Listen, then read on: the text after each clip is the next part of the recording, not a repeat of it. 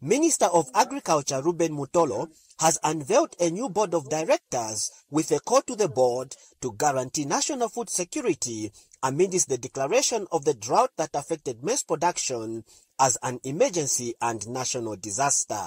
Speaking during the unveiling of Suresh Desai and Richard Lisimba as board chairperson and vice chairperson respectively, and other board members, Mr. Mutolo says FRA must immediately bring into its reserves the 650,000 metric tons of maize the government purchased from Tanzania. I therefore urge you all to ensure that you expedite the restocking exercise so that our reserves can be healthy.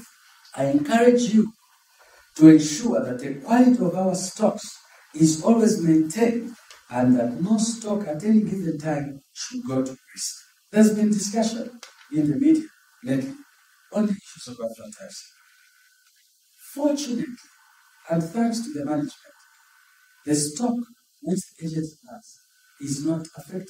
And the new FRA board says it will uphold the mandate of the agency to ensure food security through integrity and prudent management. We don't underestimate the task that has been given to us, and we commit ourselves to do our very best to see that food stocks are available,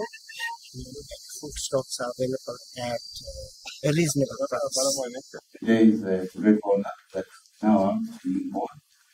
Indeed, this fulfills the mandate of the Act for governance purposes that indeed we are supposed to govern as a board while Reporting, Amachona Kasambala in Lusaka.